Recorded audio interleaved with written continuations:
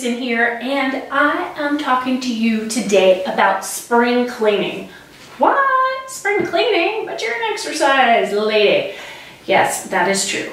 But when it comes to spring cleaning, there is a whole lot more than your closet that needs to get cleaned out.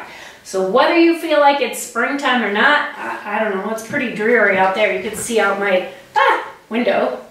Yeah, so anyway. Spring though. Spring gives us new energy. We go outside that one day when the sun comes out and it's kind of cool and crispy and we're like, oh, spring. And it inspires us to get into it, like start cleaning up.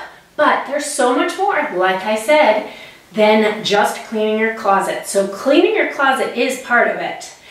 But what about your diet? You could certainly clean that up, at least a little bit, yeah?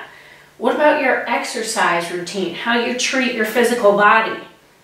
Maybe that could use some cleaning up, sprucing up, that kind of thing.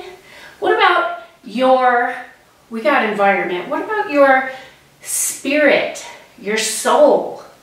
That could use some sprucing up, right? I mean, who didn't ever need some spring cleaning for their soul? What does that even mean? I am going to tell you how to do all that in a totally free spring cleaning series. Say that 10 times fast. Spring cleaning series that I created for you so you can get the most out of this spring. So in order to find out more about it, just go to mirandamatthewson.com/spring. Super easy. The link is right here. And you'll see what this is all about. We are going to cover 6 topics. Get it all done. So I will see you in the program, which is totally free. Bye for now.